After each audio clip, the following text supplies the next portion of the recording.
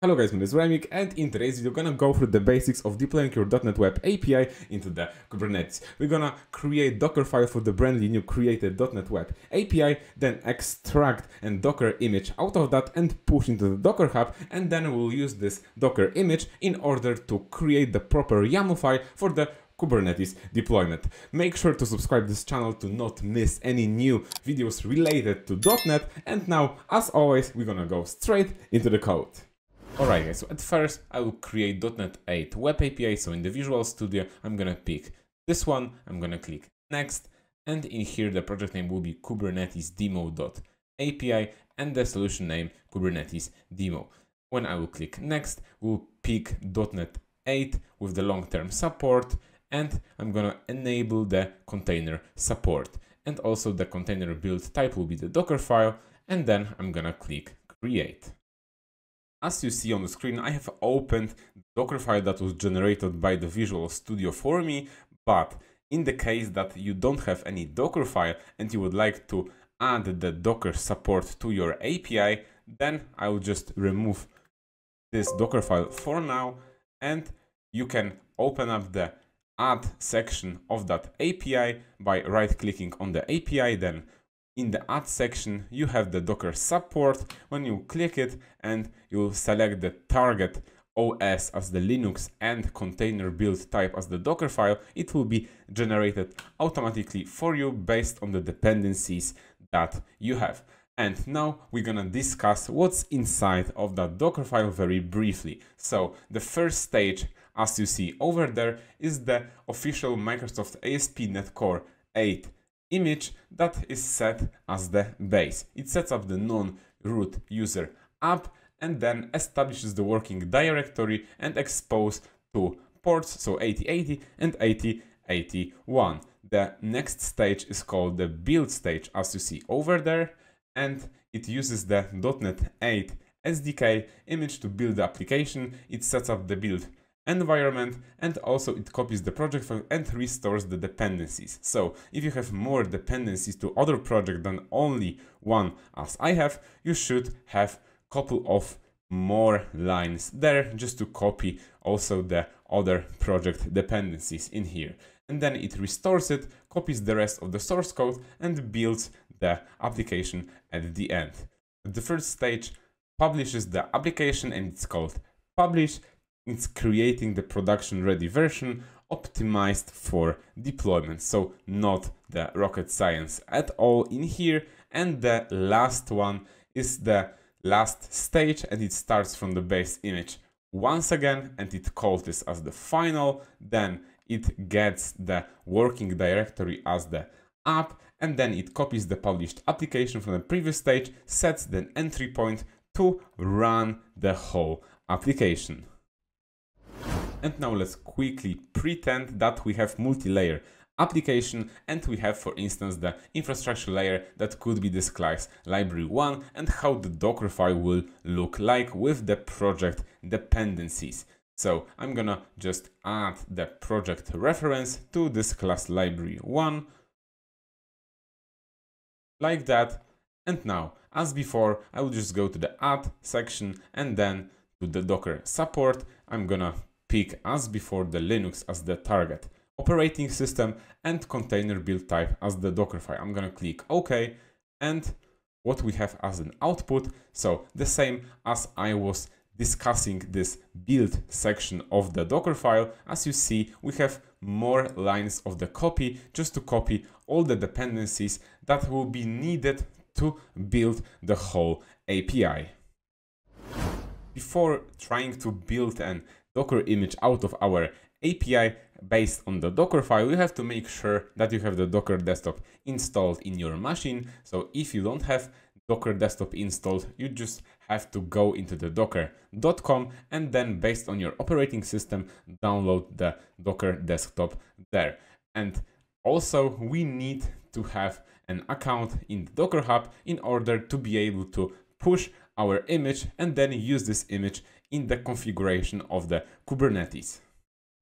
And now in the program.cs file, I'll remove the constraint that if the app.environment is development only, then the Swagger UI will be available for us. So I'm just gonna remove that one. And now we can open up the terminal. So you can just go and in the solution directory open in the terminal in the Visual Studio, and then we'll be ready to build our image and then push to the Docker Hub. So now I'm gonna write Docker build, then with the -f we have to specify where our Dockerfile is located. So in that case it will be the Kubernetes demo.api with the slash of the Dockerfile. And now we have to assign the tag for our API. So I'm just gonna use the -t tag. Now you have to check your account name in the Docker Hub, because we'll need this value to assign the tag to our image. So now I'm just gonna continue with that. So it will be my Docker Hub account with the slash of the Kubernetes -api with the version of 1. And now after that we'll use the space and then the dot just to assign the current directory for that operation. And now when I'll click enter, it will create for us a Docker image.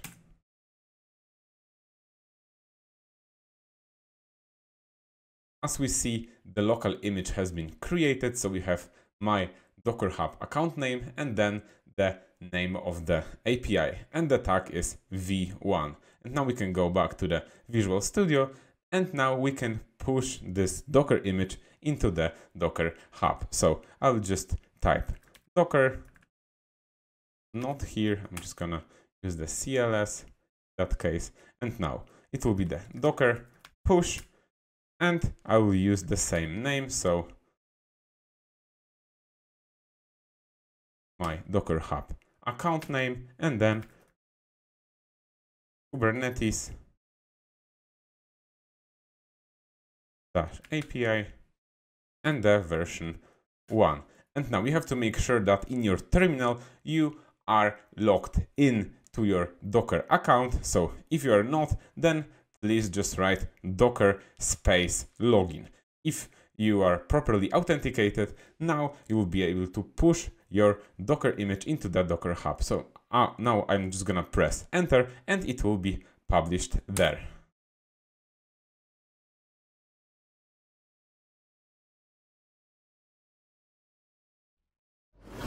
We've received the successful response from the Docker Hub, so it means that our Docker image should be available in our Docker Hub account. So now, as we see, it properly has been pushed. We have that it was pushed 2 minutes ago. The type is image. We have the v1 tag, and also we have the proper name of our image. Now we'll be ready to take this image, and then based on that, we'll create the proper configuration for the Kubernetes.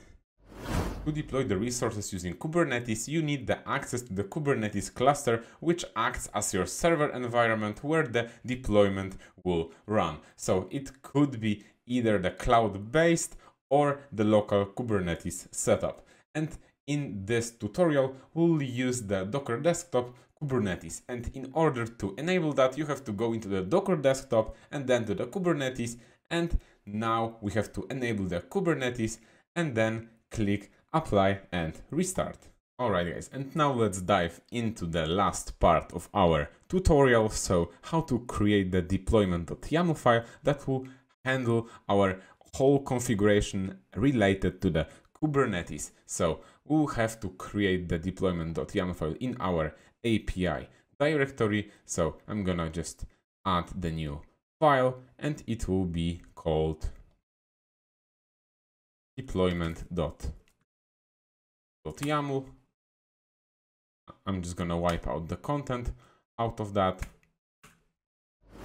Our deployment.yaml file will have two sections. The first one will be related strictly to our .NET 8 Web API and will specify there the number of the replicas, so how many of the pods, identical pods, we would like to create in our Kubernetes cluster in order to properly distribute the load and also keep the high availability and scalability of our solution. So now I'm gonna specify the API version.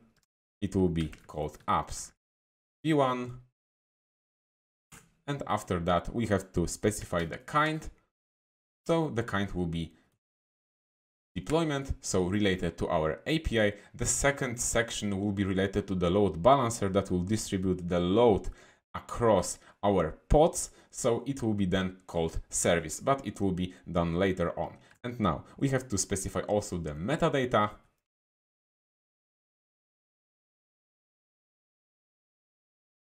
And in here I'm gonna specify the name, and the name will be called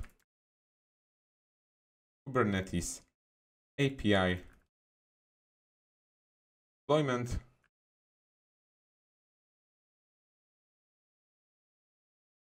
And now we have to assign the spec in here, and in spec we'll have the number of the replicas, so it will be the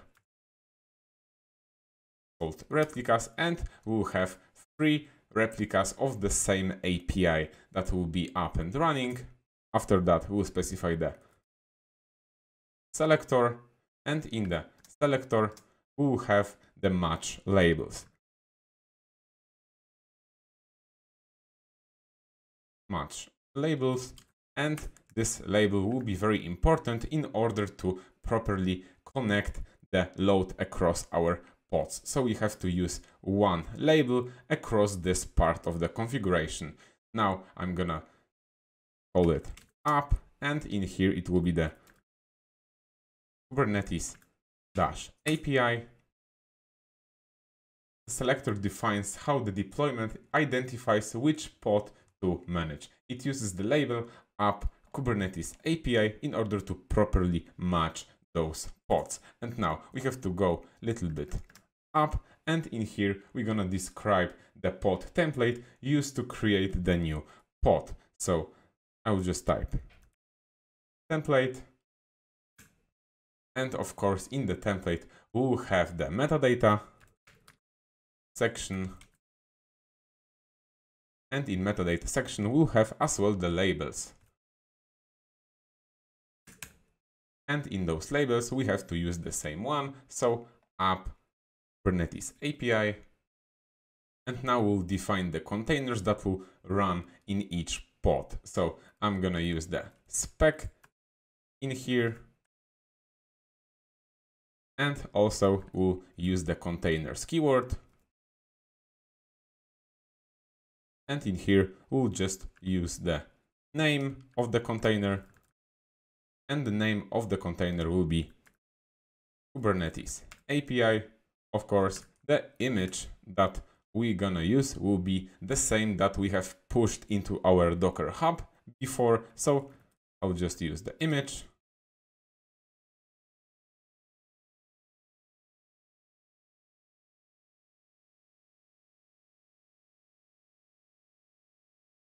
And now we have to specify the container port, so I'll use the ports in here, and the container port will be 8080, and this 8080 I'm getting out of the Dockerfile. So as you see, it's exposing the 8080, so I'm gonna use as well this container port there. And now in this same Deployment.yaml file, we will just gonna separate those two configurations, so the load balancer configuration and also the deployment of our API configuration, with that 3 dashes. So now we are gonna create the configuration for the load balancer that will distribute the load across our 3 pods that we have created there. So now we have to also use the API version. It will be v1, and the kind will be called service. And now we're gonna use as well the metadata part, and the name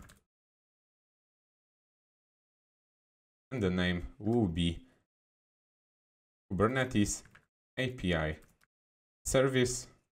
Now I will create the specification for that, and as I was referring to before, the selector is very important to use the same one across these two configuration parts. So I'm gonna use this selector in the load balancer part just to properly match how the load balancer can distribute the load across the applications, across the pods. So in the specification, I will just use the selector keyword, and after that, I'll just type app and Kubernetes API. So it will be the same as over there. After this selector part, we'll use the ports. The protocol will be TCP in that case. And we have to specify the port that will be exposed by the load balancer. And I'm gonna use 5000. And the target port has to be the same that we are using for the container port. So it will be 8080. And the type of that service will be the load balancer. So the type load balancer. Before we'll create our Kubernetes environment based on this deployment.yaml file, we have to make sure to delete this additional line between those two configuration parts, because it will not recognize that we will have also after that the Kubernetes API service that will be the load balancer. So I will just delete that one. And now in the PowerShell, I'm just gonna type kubectl apply with the flag of F the deployment.yaml file. As we see, the deployment has been created, so our APIs and also the API service, so the load balancer. And I will just type kubectl get all, we'll see that we have 3 pods up and running, so 3 identical our APIs and also the API service, so the load balancer. One problem that you can face in this section will be the external IP will not be the localhost, but it will be pending status. So the pending status means that you have some other zombie process or whatever process that is using your port at the moment. So make sure that this port, so in my case 5000, is free and could be used by this load balancer. In my case this is the localhost, but I'm just telling you that in case that you'll have some problems with this load balancer. So now once we have everything up and running, we have our load balancer and the 3 pods. Now we can just access this API by using the localhost with the port 5000. So now I'm gonna just show you also how it looks like in a Docker desktop. So we see that everything is up and running. And for instance, when I will stop one of those APIs, as you see, another one was created automatically. So now I'm just gonna go into the browser and I will just access localhost with the port 5000 and the Swagger. As you see, I have the localhost 5000 and also the Swagger, and we'll check if everything works fine. So as we see, the response body from our API has been properly retrieved. So our very simple high availability and scalability setup of the API has been properly added. So if you haven't subscribed my channel yet, I'm just gonna say this once again, just to subscribe to not miss any future videos related to the .NET, to the cloud, and also the Angular, React, and the Kubernetes and Docker.